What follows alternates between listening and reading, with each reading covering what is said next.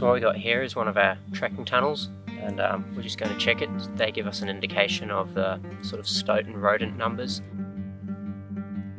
So there's a stoat in the area, and that doesn't bode well for the chick survival. So stoats are pretty incredible predators. They can have a litter of up to 14 kits. The female kits are then impregnated while still in the nest by the male stoat. So this shows that they can just outbreed kiwi. When they leave the nest, they can go up to 70 kilometres throughout the landscape. So it's no wonder that none of the chicks are making it. So the #1 threat to kiwi in Fiordland is stoats.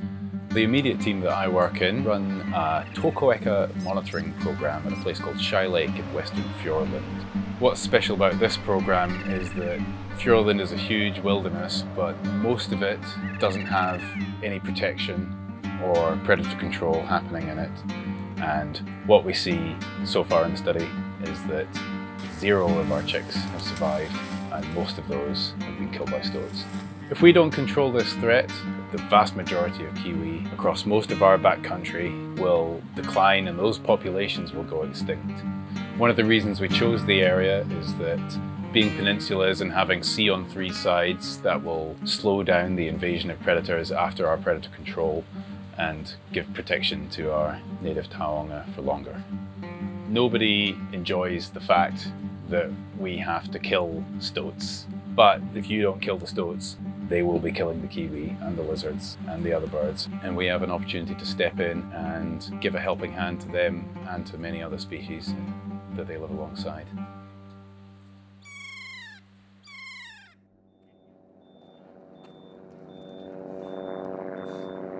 Today we're at the load site for the Wet Jacket Peninsula's 1080 operation that we're carrying out. A significant amount of planning's gone into this operation over the last 2 years. So a lot of consultation with our iwi partners, but also concessionaires that use the area, stakeholders. The weather today is pretty much perfect for a 1080 operation. Good conditions in the treatment area as well as at the load site, which is quite important. You want minimal wind and no chance of rain really. Rain will dissolve the baits. We don't want that to happen prematurely. We want the animals that we're targeting to have access to those baits for as long as possible. So the 1080 baits are a cereal bait. This is the pre-feed, it's just non-toxic. We don't have a bait which targets stoats directly. So 1080 tracks the rats and then the stoats will come along and eat the dead rats and die of the secondary poisoning. Rats are neophobic, which means that they are basically naturally suspicious of anything new in their environment. So we pre-feed them with a non-toxic bait, and that allows them to come along, they'll find that bait, they'll maybe have a little nibble, make sure that it doesn't make them feel sick, and then once they're comfortable with it, they'll go back and eat more. And that way, when we apply the toxic bait, the rats will be way more likely to eat that bait straight away, and then we get a better result.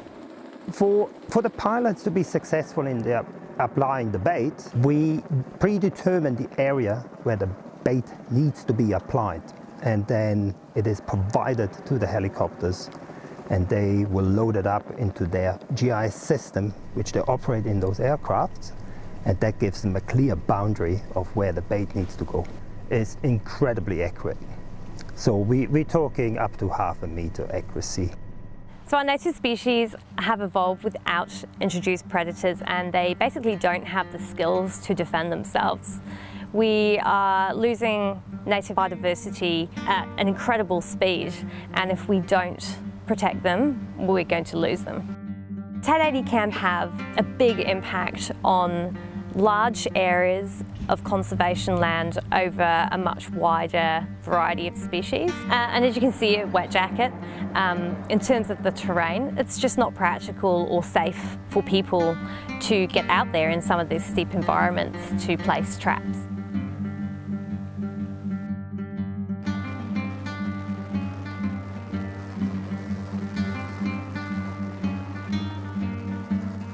So we're here to start monitoring the first few chicks of the season. The first chicks to have been protected by our predator control work. It's a chance to see, hopefully, the fruits of all our labour. I think that's going to be really rewarding for me personally, because it's going to be the first time that I can be holding an amazing little adorable kiwi chick and think not, oh man, am I even going to see you again, but instead think, oh great, like you have got a future, buddy.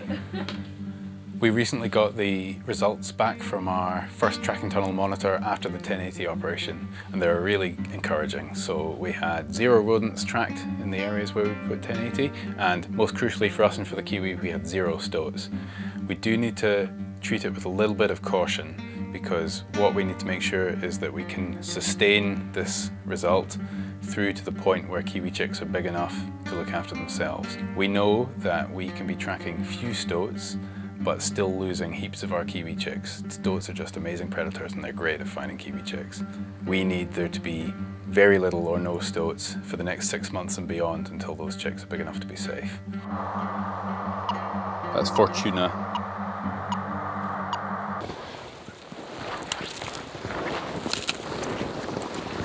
That's my MTR. Look at the camera over here. Yeah. American parents, they're just like, oh, maybe we shouldn't have nested on this super steep bank. And there's me yesterday wearing a t-shirt. This is ridiculous. Well, that was perhaps expected, but still disappointing. No chick present in the nest. So you had Fortuna up that way? Yeah, but real faint on my set. Let's do filibuster and do Fortuna on the way home, hey? Great idea. Cool. I know you were going to say the same thing, but that's real leadership. We've seen from the trail camera that there is a chick in that nest. It's hatched and it's coming out in the evenings to forage for itself near the nest.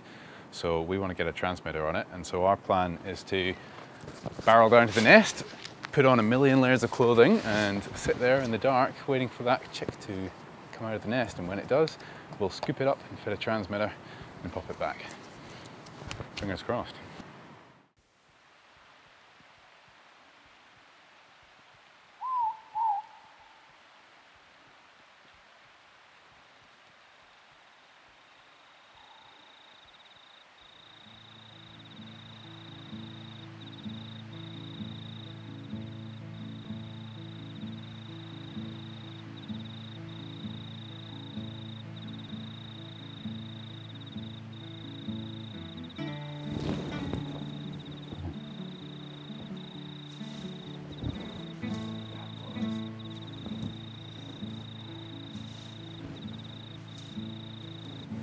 One of the shortest and warmest waits I've ever had in a stakeout.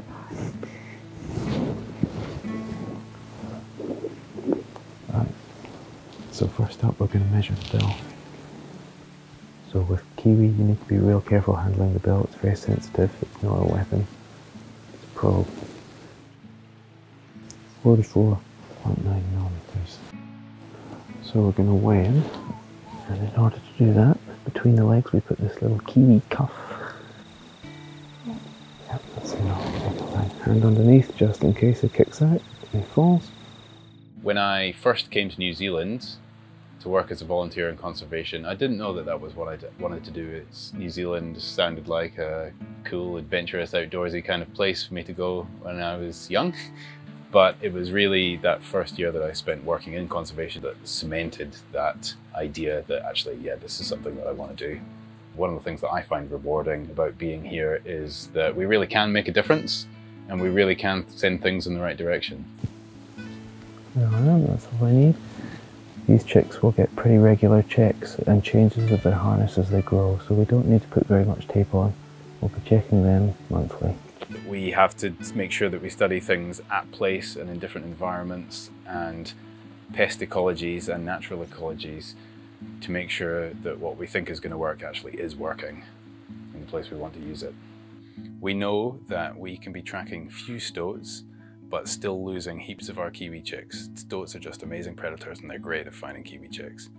So the real acid test will be how many of those chicks survive, and that at the end is what it's all about. It's not about how many stoats we kill, it's about how many kiwi chicks we save.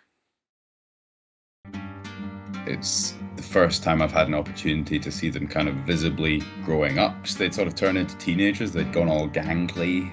After a 1080 drop, the biggest challenge is still the invasion. You can see the hole in the beech tree behind me where we just found the remains of T-Rex's chick. It's a classic stoat predation. It doesn't mean the season's at a loss, there's still some chicks alive.